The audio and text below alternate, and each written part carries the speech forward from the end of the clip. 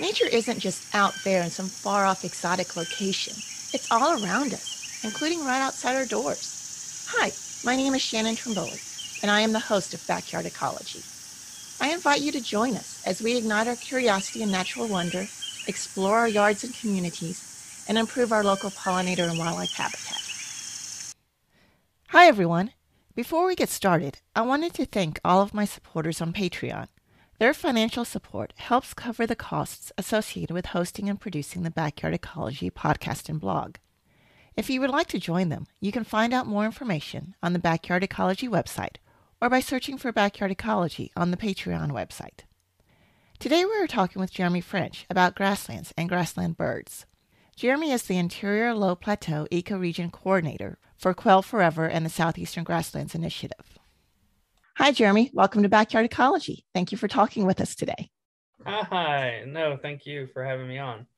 Yes, and I'm really excited to talk with you because I know that you and I can just sit here and completely geek out about grasslands and all kinds of different topics related to grasslands for hours, really. But today we're going to really focus more on grassland birds. But before we get started into that, can you just tell us a little bit about what you do and how you got interested in nature and the outdoors and grasslands? Absolutely. So, like you said, I'm the Interior Low Plateau Ecoregion Coordinator for SGI and Quail Forever, which is a really fancy way of saying I wear a lot of hats and my entire job is geared to across all kind of facets, just grassland restoration and conservation within that ecoregion. Which includes about 6 states. So some days that means education, giving talks, leading workshops, leading hikes. Other days I'm writing management plans or just trying to make connections and really conserve, grasslands on both public and private land. As you know, kind of in the Southeast, there's not a lot of education about our grasslands sometimes. So really pushing that education and helping the people in our communities who have interest in conserving grasslands or doing habitat work is a big bulk of my job, is just, educating them on the needs of these systems and how we can better manage them. I kind of got interested in the outdoors in a really interesting way. So I always tell people that I grew up in grasslands before I even knew it. I've spent my entire life in grasslands. And when I was very young, I grew up in southern Florida. I spent all my time kind of messing around in the swamps and like prairies of the Everglades. And I didn't know what they were. They were just nature to me. I was just going out, hanging out, hiking around with friends. And I was really fortunate because Florida is an extremely diverse and like beautiful place. And I really didn't understand that when I lived there and how everywhere else was very different. So when I was 18, I moved away from Florida to Iowa, which is an extreme culture shock. And I started trying to figure out what I wanted to do with my life or my career or the same things that college kids go through. And I was actually an engineering major, mechanical engineering. I got all the way to being about 6 credits shy of graduating. And I always had snakes and pets and was very animal centric. And even before I became a biologist, I can ID a lot of animals just because I spent so much time with them. And I was sitting around at lunch one day, and one of my very good friends, Wesley Yoder, comes up to me, and he's a bio major. I didn't even know that was a thing. He's like, hey, we're going to this wildlife conference. It's just a bunch of people who like to talk about animals. I really think you'd be interested, if you've got the time, you want to just come, it's free. And I was like, sure, I'm not doing anything, let's go hang out. We went to the Iowa chapter of the Wildlife Society's meeting. We sat there and we just listened to all this research. And it happened to be that the guy who handles the biology department for our university was also there. So at this meeting, I had this eye-opening awakening. I was like, oh my God, people do this for a living and they do research and they catch animals. That is so much more fun than building stuff. And I was like, hey, is there any way I can double major? Engineering is a very hard degree, but, I'm a okay student. And he said, yeah, sure, I think you can maybe do it. But are you sure you just don't want to stay an engineer and have a giant pet collection at your house one day? And I was like, I don't know. Let's try this out. So I started double majoring and I got to about my senior year and I decided to entirely leave my engineering degree 6 credits shy of an engineering degree, and focus entirely on wildlife. At that time, I was kind of developing into a really good researcher in the Midwest. I had written multiple research grants as an undergrad, primarily researching bison and herps within tall grass prairie remnants, and how that interaction works, how their interaction with fire works. I also did a lot of research for the Army Corps of Engineers, where they're doing similar things to what we're doing in the South now. This was 7 or 8 years ago. They were going in and they had all this second growth forests, really kind of gnarly stuff that didn't have a lot of biodiversity, and they were converting it to oak hickory savanna. But to the public, that's not like the prettiest process at times. So they got a lot of pushback, and they said, hey, we need some researchers to come in here and do surveys for birds, do surveys for herps, for reptiles, amphibians, small mammals, large mammals, and odonates. And I was like, I'm not busy enough. I'm double majoring. I think I can write a research project for that. So I was doing all those things all at once. And I really didn't realize that this was any different than any other bio major or anything. I thought I was just doing things. I was having fun. I was catching snakes. I was in the field every day. And it really didn't hit me until I started applying for my next job. And I ended up working and bouncing around the Midwest for a long time, doing a lot of prairie restoration, everything from sand prairies to true prairies, oak hickory savannas, to even things that we call goat prairies, which are these near vertical prairies that occur only along the Northeast Mississippi River. They have very high level of endemism and really, really cool places. And then one day I kind of decided to move to Wyoming. I picked up everything, and not to say that I got bored, but I was like, let's go try something else. I got to work kind of in sagebrush steppe while in Wyoming, do a lot of short grass prairie stuff in Wyoming. And then one day I saw this job for Grasslands in Tennessee. And the first thing that I thought, I was like, there's no grasslands in Tennessee. That's crazy. But that pay looks pretty good. Let me just put my interview in. And I interviewed, and I moved down here sight unseen from Wyoming. And my mind was just completely blown. That's when I met Dr. Estes, and we went and saw all these gorgeous prairie remnants and oak savanna remnants and these glades.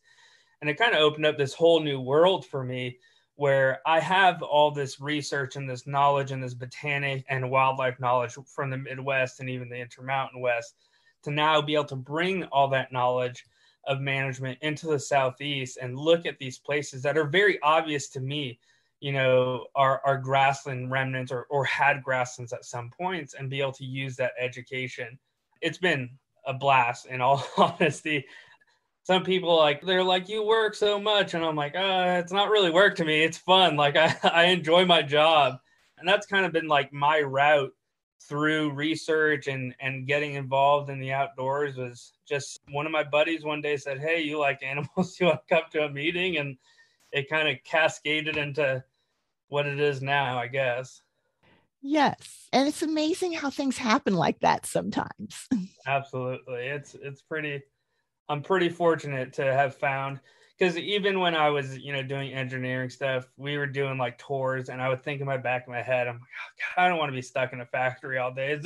Am I doing this because, I like the idea of making a lot of money or being an engineer, or do I actually like this? And once I found ecology, and I had a very good ecology mentor, and I realized that, you can just be outside and, you can learn all these magnificent things and have an actual impact, within your ecoregion. I was sold. There was no turning back. Yes, exactly. Now, you just mentioned another word that we kind of referred to at the beginning, and it's extremely important, but a lot of people don't realize what we're talking about, and that's ecoregions. Right. So tell us briefly what ecoregions are, and then you said that you worked within the interior low plateau ecoregion. So yes, I know ecoregions don't obey state lines, but what states are we talking about? Because that's what people are going to understand. So how's the best way to put it? I guess oftentimes when we look at a map, I think the average person, they look at states, they look at different things. But like you said, these ecoregion and these physiographic geologic regions, they don't obey state lines. So when we're talking about, an ecosystem or similar levels of, endemism and speciation, we're oftentimes talking about ecoregions. So I work in the interior low plateau, which includes northern Alabama, Tennessee, kind of central and west Tennessee, same thing in Kentucky, up into the tip of Ohio, southern Illinois, and southern Indiana. And that's kind of a very loose range, in all honesty. And within that, it's called the interior low plateaus. It's very diverse in grasslands. We have everything from, the pennyroyal plain, which kind of creates those tips in Ohio and Illinois, and down through central Kentucky and northern Tennessee. But then we also have like the Nashville Basin, which would have been tons of savannas and glades down into Alabama and the Highland Rims. And it's just this large area of really cool grasslands. Yes. And yeah, I mean, people don't realize that the Southeast had so much grasslands. I mean, your reaction, sure, Tennessee grasslands, yeah, right, you're crazy. That's normal. I mean, I grew up in Kentucky and we never really talked about it. I mean, when I was in college, we were just starting to talk about grasslands a little bit, but nothing like what we are now in the conservation ecology community. But yeah, it's really amazing how diverse they are here. Absolutely. And it's very funny. Dwayne Estes always talks about the myth of the squirrel. And I was taught that growing up in Florida, we have grasslands. Most of them are wet prairies for the most part. We have some savannas and some coastal plain stuff. But I was very much taught growing up that outside of Florida in the South, it was just this vast, expansive, deep, old growth forest where, we have the myth of the squirrel, where it was thought a squirrel could go from the Atlantic Ocean to the Mississippi without ever touching the ground. And that's obviously not true. And we know that now, but the same story that, Dwayne Estes was taught in Tennessee and Giles County growing up, I was taught in Southern Florida. So when I having my ecologic, degree and knowledge from the Midwest, and then knowing stuff that I saw back home in Florida and being taught, I was like, oh, that seems crazy. But you get here and you look at these things, and if you have even the slightest eye for wildlife or botany, you're like, what is this silphium doing here, or what is this Tennessee coneflower doing here? Why is a coneflower endemic to the Nashville Basin? And then you start realizing, I love reading about history. I read a lot about long hunters and pioneers. That's kind of like my area in history that I guess I fantasize. And they talk about coming across the Cumberland Gap, and they talk about even in the Appalachian Mountains that all your warm, sunny sides of the mountain, they were all savannas, and they maybe didn't say the word savanna. They were like, oh, very sparsely treed, wide open, great for hunting bears. That's clearly not, they're not describing a forest.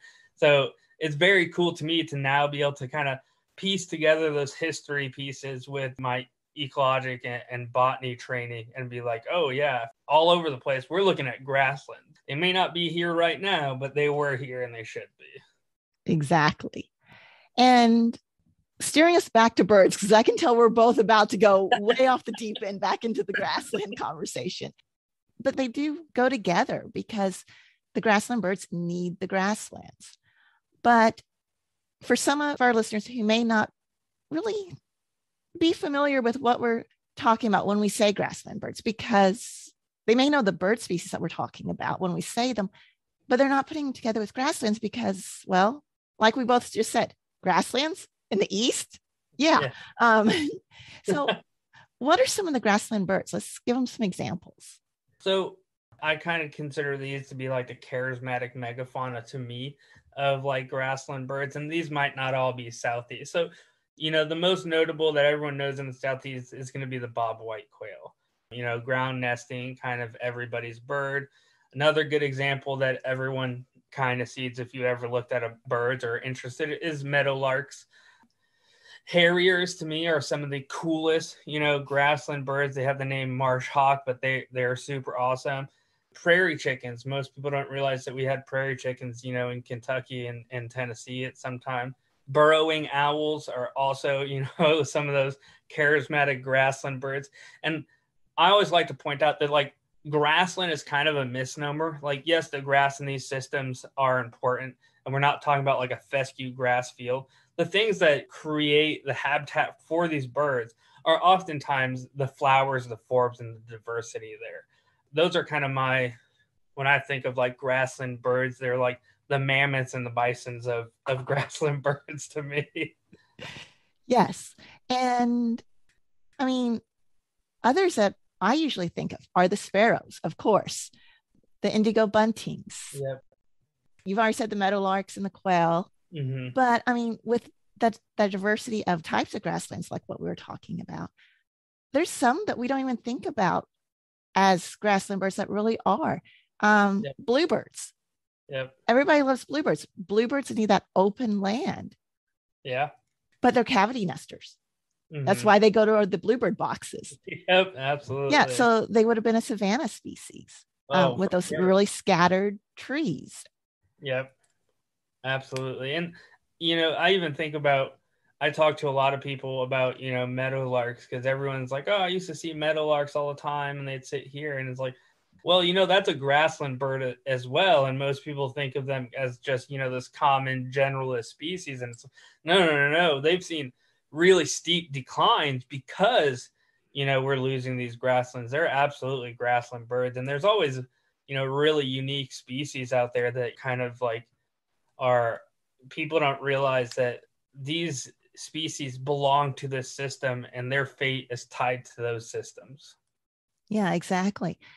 Yeah, meadowlarks and quail are two that just amaze me how much they've declined in recent years. I mean, I remember growing up, I used to go in the cow pasture next door. It wasn't ours, but we had permission to go play in it, and just constantly busting coveys of quail just running around in there. And now my mother still lives in the same place, but we rarely hear the quail there. Mm-hmm. And lots of places that I went to as a child, I'm now going back to as an adult, I'm not hearing the quail around there that I used to. Yeah, it's sad. I hear that same story all the time, all over the Southeast. I work with a lot of private landowners, and they're like, I haven't heard a quail here in 20 years, or, what happened to the quail? And I think a lot of people kind of equate that. Everyone wants like this very smooth and like easy answer, right? And the easy answer is, oh, the coyotes got them, the ants got them, the birds got them. And that, I'm sure, plays a factor. Predation plays a small factor in that. But really what's happened is we've lost over 90% of our grasslands in the Southeast. Quail are grassland birds. If they don't have the habitat, and they need a lot of habitat, they just can't deal with the predation. They can't deal with the environmental factors. They can't deal with harsh winters. So it's directly a decline in their habitat that's caused, their precipitous decline, where they've declined roughly 50% in the last 10 years, and they're still projected to decline by another 50% or so in the next 10 years, unless, there's some huge shift, which we're trying to do, we're working on it. But it's tough because it's a habitat issue, and everyone, it's easy to blame all these things that you have no impact on. It's a lot harder to say, hey, I can make a difference even on my small lot by just creating some grassland bird habitat. Yes, exactly. And I mean, meadowlarks are another one that are greatly declining. I grew up thinking they were so common, and they were much more common. Yep. But yeah, I mean, you used to be able to see them just about on every fence post or every other fence post driving through the country. Yeah. And now you don't see that nearly as much. So yeah, it's really amazing because grassland birds are really one of our fastest declining groups of birds. Yep. When you look at the research, and that's not something that a lot of people realize, I think. Yeah, Cornell Lab came out with a study, I think last year. It's still pretty recent. that overall birds have seen a decline about roughly 3 billion across population levels since the 70s. Of that 3 billion, 700 million of those are grassland birds. So a very large percent of overall decline are those grassland birds. And they're kind of the group of birds that are at most risk, because we primarily, you and I, think about grasslands in the Southeast, but it's not only an issue in the Southeast. The same issues that we're facing in the Southeast with losing our grasslands at very rapid rates is the same issues you hear in the Midwest about prairies and savannas, or the same issues you hear in the Intermountain West. Grasslands in general are just declining, and that's for a multitude of reasons. Grasslands are some of the easiest developed sites. If you're going into a new area to put a home, you have this flat grassland where you don't really have to do anything except build your foundation, or you have this forest that you're going to have to clear cut or something. They choose the grassland. Or, Nashville's a really good example. Nashville was settled so early on and developed so well is because it was a giant buffalo stamp and full of glades where you have this really good geology to build on. Out west, we have a lot of issues with energy production. That's where the oil is. And then we've seen this just precipitous growth of agriculture, where in the 80s, before quail started really declining, we still had agriculture, but we had this kind of messy agriculture. It was small family farms where, you had a messy hedgerows, and you had the corners in the farm where the tractor couldn't reach, and you were rotating crops constantly. We don't really see that anymore. Generally, you're in big farm country, there's corn rows or soybean rows or cotton rows right up to the road and then right up to the creek. And then those fence rows have all been taken out and plowed out so that we can make more. And I'm all about cropping and farming. And even when we talk about ranching, it's very interesting to me that when you go west of the Mississippi, most ranches are grazing native warm season grasses. You go out to the Intermountain West, and those cows are eating sagebrush. They're getting put out into the desert or the high deserts, and 6 months later they're rounding them back up. Here in the Southeast, it's extremely rare to not find a fescue pasture. And whereas, ranching can have negative effects on birds, if they're ranching those native grasses and doing it right, it can have a positive effect on bird populations. But fescue is absolutely awful for just about anything. It provides zero structure. It provides zero, nutrition. It's just a biologic desert. So like the mix of all those issues across, the entire country is leading to the evaporation of our grasslands, and by proxy, our grassland birds. And the grasslands birds really aren't getting the same attention now that the neotropical migrants got back in the 80s and early 90s. Back then it was neotropical migrants are declining. We need these big forested areas, plant lots of trees, and everybody knew to do that. And that was something that everybody's working towards. And now we've got the grassland issue that we're recognizing, and it's not being heard as much, which is one of the reasons why I thought it was important for us to get on and talk a little bit about grassland birds. Absolutely. It's a tough conversation to have. And I think us as educators, any biologists or anyone who works in conservation, ultimately we're educators. Mm-hmm. And oftentimes, in the 80s, and when the big push for neotropical birds and planting trees and stuff like that, everyone was really gung-ho for the cause. Like, let's do this. And we see it with a lot of other things. But as science develops, we're forced to relearn and re-understand different things, or refocus at times. And sometimes the general public gets tired of that, I guess, which is understandable. So now oftentimes I'm speaking to a landowner where maybe 30 years ago, they were like, oh, we put in X, we planted all these trees. Isn't this a great habitat? And I'm like, well, yes, but you planted all those trees in a prairie remnant, so we should probably remove those trees. And sometimes that's a very hard pill to swallow, and understandably. I think the key to that, though, and the key to these conversations that we have to have with the general public is nuance and understanding. not everywhere should be a forest and not everywhere should be a grassland. And understanding those kind of ecologic cues and those botanical cues to be able to look through an area is very important. And it's very important to understand from as a biologist, I can't walk through an old growth forest and say that this should be a grassland. That's just a lie. It's wrong. But I can walk through a second growth forest where I'm seeing post oaks and shortleaf pines, and I'm seeing in every opening, native warm season forbs, and say, hey, these hues are probably telling me that we need to come in here and selectively remove some of these trees. So like anything in science, it's constantly evolving. And I think that creates a little bit of friction at times. But when you start, at least in my experience, when I'm able to walk with people in the woods, and I think that's the greatest time for education, is walk with people outside. If you point these cues out, they'll start noticing them, and people are generally very smart and they want to learn. And then they, in my experience, they come around, and they say, okay, what can I do to help? I think a big thing that I talk to people a lot of time about also is they're like, I live in Nashville. What can I do, to help out pollinators or grassland birds? And like people don't realize, they're like, I can't do anything, or my, half acre yard can't do anything. I always talk to them and like, if we just band together a bunch of yards and converted them to native gardening, I mean, that would be bigger than, our entire national park system. So the best thing that a lot of people can do, even myself at my own property, I live in town, is I have a native garden. All the plants in my garden are native. I leave some parts that the city allows me to leave to be a little bit more wild, but that's super beneficial to these birds and to pollinators too.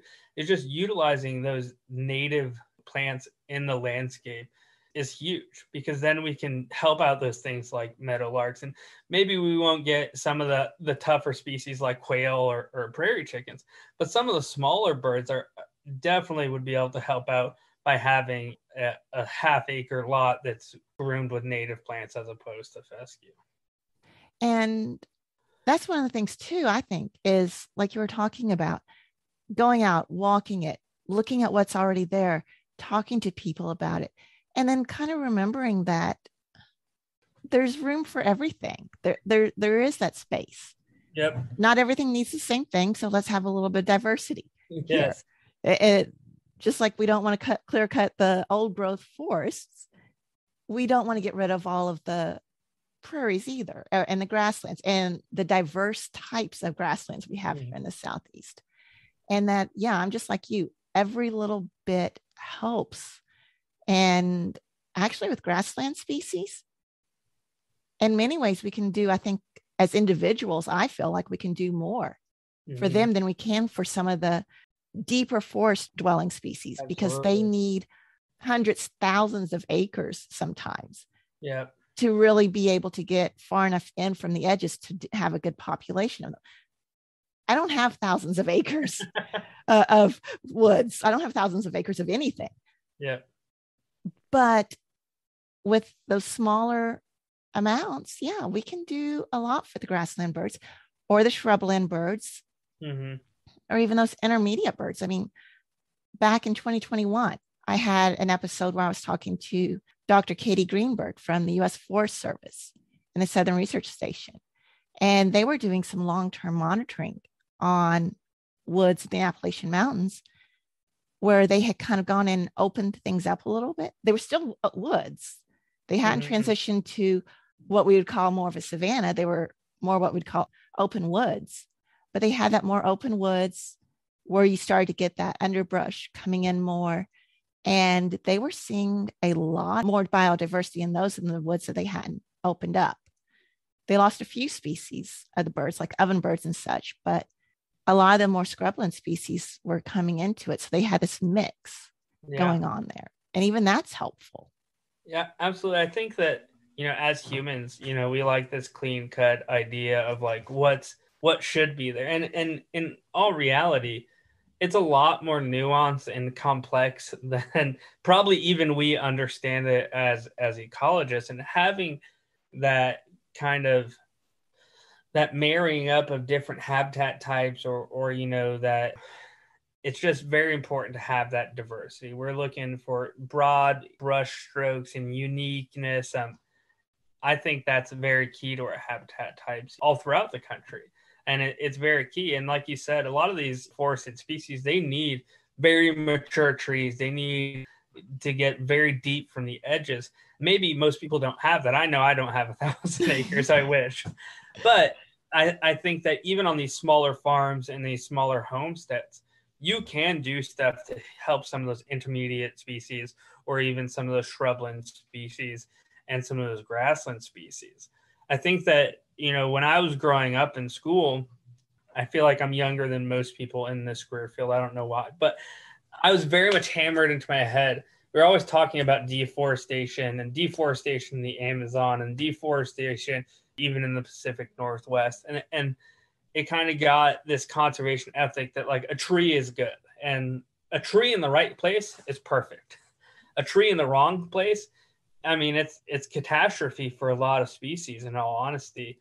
And a lot of these you hear around Earth Day coming up, everyone's like, oh, let's go plant a tree. And I'm always like, very not critical, but I'm like, oh, where are you planting that tree? What type of tree are you planting? Are you planting a loblolly pine or a mimosa or a Callery pear, or are you planting a white oak? And I think those things are important too, understanding those slight nuances, and understanding that we can't just have forests anymore. We need to incorporate these grasslands and these shrublands and these intermediate habitat types into not only our personal properties, but also into our properties within, every agency, whether you're state, federal, or whatever it may be. We have to account for those habitat types. And I agree. And yeah, I grew up with the same thing that you did. Deforestation's bad, trees good, all woods. That's perfect. Yeah. It was very simplistic. In biology, ecology, it's not simplistic. I mean, and really, when you think about it, why do we think it would be? Life's not easy and simplistic, and we all live life and know that's true. Yeah, absolutely. That's the perfect word for it. Is people think that people like a simple answer, and if the answer is simple, then it's probably wrong. And I think about that oftentimes, is that deforestation stuff, because I feel for that. And when we talk about like the Amazon and these other places, the deforestation is awful, but we're facing a similar issue with grasslands here in this country that not nobody, because we talk about it all the time, we're talking about it right now, but the majority of people, they don't realize it, that on a level of Amazon deforestation, it's the same level of decline we're seeing in grasslands, if not more, which is leading to what we're talking about, where we've lost, since the 70s, 700 million grassland birds. Like, that's, I don't even know if I could count to 700 million in my lifetime. It's tough. Yes. I mean, that's such a huge number that's hard to even imagine. Mm-hmm. Mm-hmm. Okay. I'm going to ask a really difficult question, because I know there's no simple answer with it. And that's almost what this question kind of starts to ask. But what are some of the things that grassland birds need, especially things that we can provide as homeowners, landowners, whether you have a small lot in town, and then also for those of us that have a little bit more acreage, maybe not thousands of acres, but maybe tens of acres, or even hundreds of acres. So the number one thing that grassland birds need, that's kind of the hard thing, is they need a lot of habitat. That's kind of the tough thing there. And we can achieve that by creating little coalitions and marrying up. Ideally, it would be contiguous. But if Glenn Bob has a farm, and then, down the road there's another farm, and each one of these farms has a few acres of grassland habitat, those can kind of patchwork together enough to be sustainable habitat. So ultimately, they need grasslands, and that's, a 30,000 foot view. Within those grasslands, they need what we'd call suitable vegetation. Each bird kind of has slightly different nuanced needs, but overall, what we're talking about is we need that diversity of wildflowers. We need that diversity of native grasses. And it's really important for some species that there's not a thatch layer. The thatch layer doesn't matter to other species, but that diversity of different flowering forbs, or wildflowers, as I like to call them, is extremely important to these species. They use it for seed sources, for pollen sources. They use it for bugging. They use it for nest building. We need that diversity out there. And then they need safe nesting area in the summer. This is where I get on my rant where I'm like, park your bush hog, burn it. I don't know what you have to do. But in the summer, if you've got fields on your farm that are fallow or they're grasslandy, stop mowing them. Let them mature, let them go through it, because a lot of these birds, they nest in the ground or on the ground or in these little clumps near the ground. Not all of them, like you said, bluebirds are cavity nesters that use grasslands. But a lot of these species, they're nesting on the ground. They're ground nesting birds. When we mow that, I mean, we're literally just mowing our population down. So really having that summer nesting habitat is really key. And the other thing that people don't think a lot about is having that winter habitat as well. When we're talking about like quail and some of these birds that aren't migratory, they're living out in these fields and these pastures and, these grasslands year round. So when we're talking about the dog days of winter where, maybe it's 10 degrees outside and we've got 15-mile-per-hour winds and we've got snow and sleet and rain and it's doing all this in a week, those birds are out there surviving. So if we've gone down, in the winter and we've mowed down all their habitat or whatever we've done, they're not going to make it. They need those vital seed sources and those bugging sources, and most important, that cover source all throughout the winter.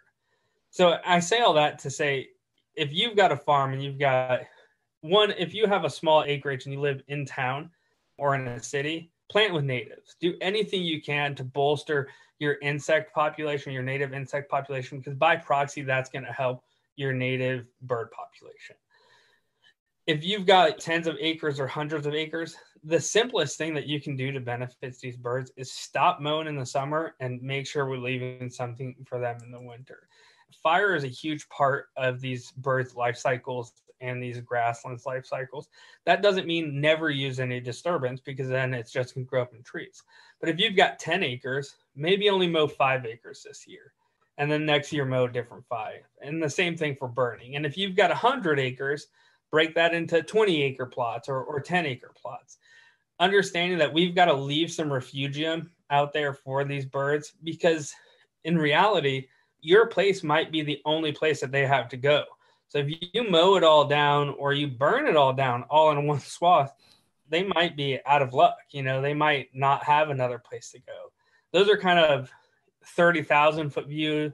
I mean, we can talk about the nitty gritties all day, but if I had to summarize the things that they need and what we can do most to help them across a broad scale, it'd definitely be those. I would definitely agree. And when we start talking about the nitty gritty, that really starts to go into the different species, because like you said, different species are going to require slightly different things too. Yeah. One of the hardest things for me in my job sometimes is I run a program that is geared towards Henslow sparrows, meadowlarks, and bobwhite quail. The bobwhite quail and meadowlarks, a lot of their needs are the same, but a Henslow sparrow, for example, needs a thatch layer for, nest building. Thatch layers are bad for both meadowlarks and bobwhite quail. Yes. So, when we talk about stuff like that, it's important to know what birds you actually have around in the area. And, that age structure, we were always taught that grasslands are quote unquote early successional habitat. Mm-hmm. And I can understand that to a degree, and I disagree with that to a degree. Yes, some grasslands are early successional, but we also have old growth grasslands that are very mature. But having different age groups of grasslands within, let's say you're managing 20 acres or 100 acres, sectioning that out so you have one area that's very new and freshly burned, and then it can mature and have a rotation. That's where we're going to get that diversity that you were talking about earlier of habitat types, where we're meeting multiple needs and multiple suitable habitats across that area. Yes, it gets complicated when you're trying to manage for the ecosystem and everything in it. And that's why I think a lot of times we do default back to, I want to manage for this species because it makes it easier. Yes. But it may not be getting everything, which is what a lot of us want. Yeah. And yes, when we're talking about managing for quail or Henslow sparrows or any of these grassland birds, I mean, we're also managing for pollinators. And when you're managing for pollinators, you're managing for grassland birds a lot of times. I mean, there's so much more to it than just the one or two things that we're usually saying, yeah, this is what I want to attract to my property. We're getting more than just that. Yeah, absolutely. There's always, great umbrella species.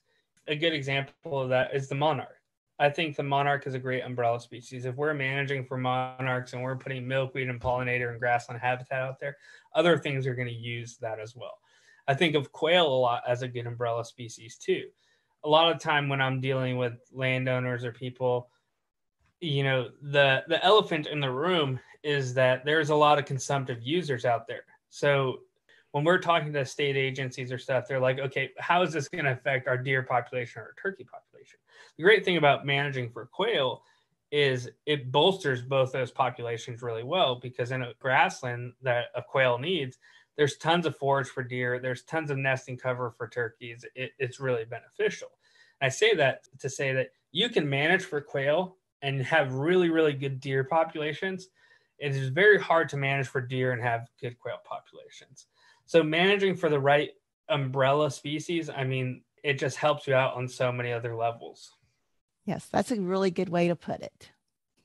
So yeah, you spend a lot of time out in these grasslands and stuff. What are some of the cool, fun things that you've seen, especially the cool, fun birds and bird activity that you've observed? I guess, I'm spoiled. I get to see a lot of birds, so it's hard for me to imagine, one specific thing. I got to see a harrier eat a bunch of mice this year, which was kind of cool.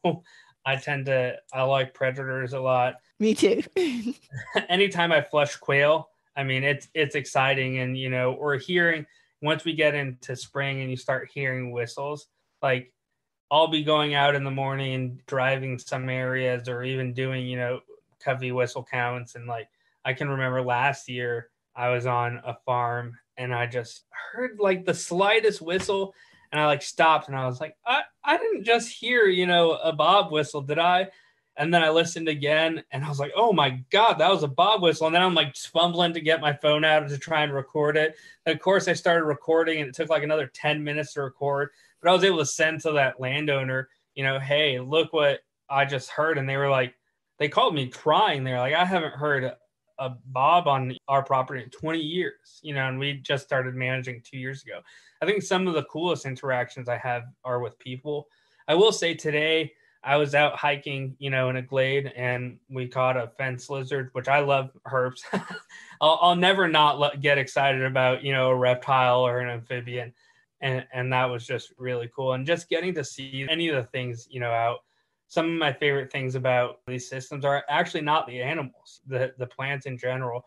Last year, I was at Bridgestone WMA, and I was we're doing a quail tour.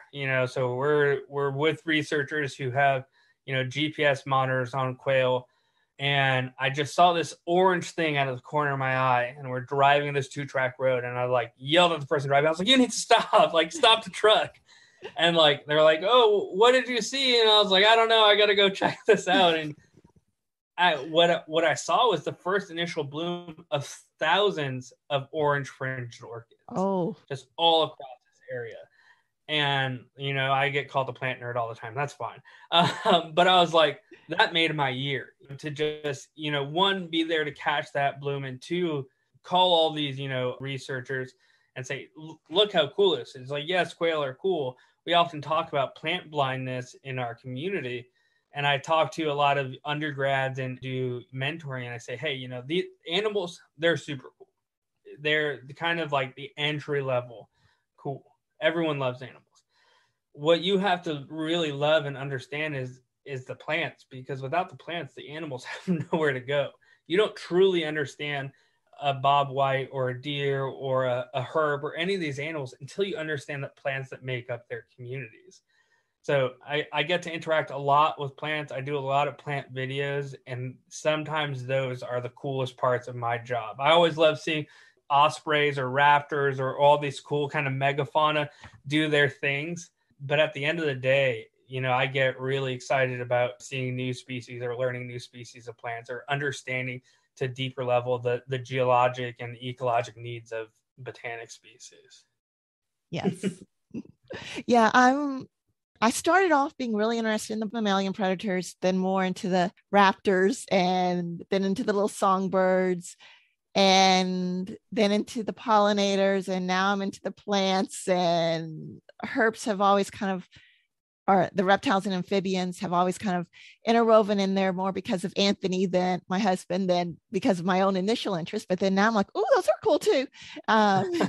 But yeah, it's amazing how it all kind of intertwines and winds together, and then you're at the plants, and that's just really the basis of everything. And being able to then take and mush it all together again, and then see how it interacts and plays together is always so interesting. I always say to young ecology students, I'm like, if you're not a plant person yet, you'll get there. Trust me. When I first started, I can remember doing my first vegetation surveys, and I was looking at my advisor and I was like, why did I write this into this research grant? I am not enjoying this right now. I was out there with like a Robel pole and, a meter squared, and we're identifying every species in a meter square, which most people think that's not a lot, but there can be a lot of species in a meter square. Yes. And, I look at like the progression of my career, and it's like, now I'm like, I am, this weird hybrid biologist botanist that likes to do both things. I will say I had a really awesome experience this past week where I had some friends that are not ecologists or botanists. One's kind of a horticultural person, come down to Tennessee. And unfortunately, we're kind of in this weird winter phase-ish now where some things think it's spring, but it's not really spring yet. But we got to go do some creek walking and catch some salamanders. And these people had never seen salamanders before. So they're catching these salamanders and these crayfish. And it was just the most wonderful thing in the world. I think anytime you can take people out into nature, whether it's a grassland or a creek or whatever it may be, I mean, it's very special. I'm very fortunate to get to do that all the time.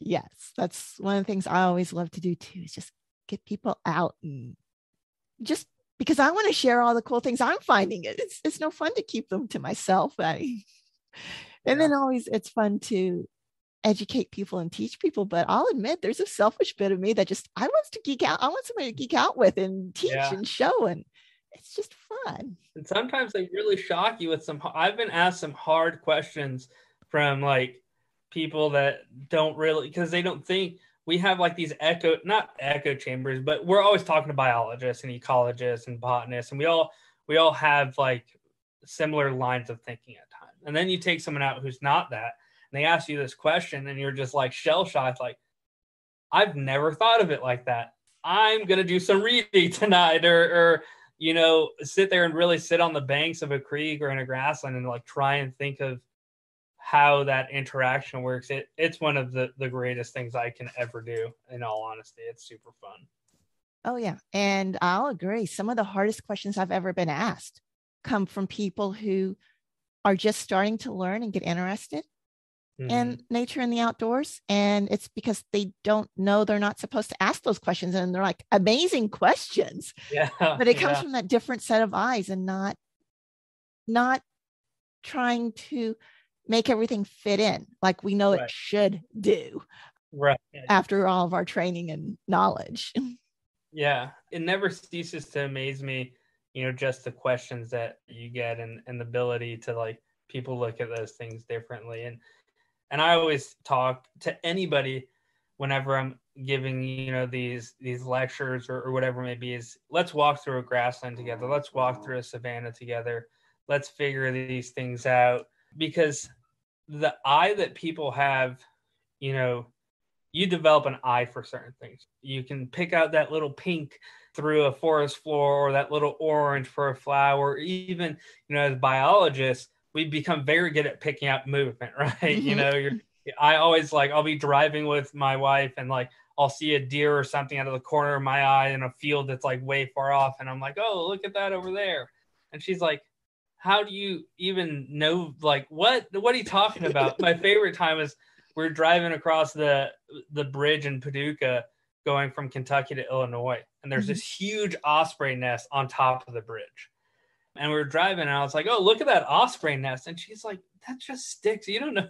How do you see that? And I was like, it's very, like, once you pick up on those things and, like, you're able to show people those things, it opens their mind to seeing, like, things that they never even realized before. And that's when you start getting those questions. And I think that that's been part of what's made me such a great biologist is those questions. One, you never want to give, especially a kid, the wrong answer. So, like, you're like, I got to be on my P's and Q's here and make sure I know what I'm talking about. But teaching people, I mean, it's taught me more than probably I've ever taught anybody, I guess, if that makes sense. No, it makes perfect sense. I mean, I learned long ago because I've always loved that combination of the research and the field work and the informal education. And I learned a very long time ago that the best way to learn something is to teach it. Because, like you said, you don't want to give wrong information. And if you're teaching it to somebody, they're asking you questions. And we both already said some of the best questions that we've ever gotten have been from people who were still learning. Yes, absolutely. That's so true. So before we wrap up, can you tell us a little bit about Quail Forever and the Southeastern Grasslands Initiative, or SGI, and just how they can help people? Because I think those are two different organizations that really have the potential to help a lot of people that a lot of people don't realize that there are resources there for them. Absolutely. So the number one thing that I would say, especially for SGI, is you can learn so much from us just by following us on socials and the internet. I know that we're always posting just informative information. We're hosting events. Come out, get involved, and learn alongside of us, because, you know, I host different events throughout the year. A lot of them are education events, and that's a very good tool. You know, if you've got me at an event, you have the chance to ask me anything you want. You know, I might not have the greatest answer, in all honesty, but I'm going to try. Really getting involved, volunteering with SGI, or just learning from us, I mean, it's phenomenal. So follow us on socials, follow all our newsletters, stuff like that. The biggest thing that Quail Forever can do, and SGI ties into this as well, is we've got biologists all across the Southeast. And all our biologists are there for is to help private landowners. And you don't even have to own your land, just to help people. So there's this vast network of biologists, and this isn't only in the Southeast, but it goes all the way through the Midwest and the West, that if you go online to quailforever.com or pheasantsforever.com and find a biologist, it will pull up your nearest biologist from Quail Forever or SGI, and you'll be able to ask them any questions you have about habitat work on your property. They'll come out, they'll do site visits. I do a couple hundred site visits a year, and whether you've got a quarter or 1 acre, or you've got 200 acres, we're going to try and help you achieve your wildlife management goals across that acreage. That's the main genesis of what I do with Quail Forever. Is we're going out and people are contacting us and saying, hey, I want to do habitat work for quail or for pollinators or for whatever it may be. And we're going out there and referring them not only through the, like, very technical details of how they can do that, but oftentimes there's a ton of cost share out there through federal programs. So we're not only able to give you the technical advice, but we're able to say, hey, I think you'd qualify for this cost share. You know, you should apply for X with USDA, and then we can do this, and you'll get a little bit of money back for it. And that's always helpful too. Yes. Habitat work isn't always cheap. So if we can, you know, help out with a little bit of that cost, it goes a long way. Yes, exactly. So is there anything else you want to share with us? No, just make sure you follow along on SGI so that you can see my Wildflower of the Week videos. Yes. Yes, those are always really good. But yeah, this has been really interesting. Thank you so much for chatting with us tonight. And I will definitely be putting links in the show notes to both Quail Forever and the Southeastern Grasslands Initiative in case people want to go find out more about those organizations and learn more about them. And if people have questions, especially if they're in that interior low plateau ecoregion, can they contact you directly? Absolutely. That would be great. Okay. I will put your contact information in the show notes as well. But yeah, thanks again for chatting with us. This has been so much fun. Thank you. It's been a blast. Thanks. Have a great day. You too. I really appreciate Jeremey taking the time to talk with us today. The plight of grasslands and grassland birds is an important one that I believe needs to be discussed more often. It's not always an easy discussion, and especially in the East, it requires being open to new thoughts and new knowledge that may contradict some of what we grew up believing or thought we knew. But just because the conversation can be difficult doesn't mean that we should ignore it.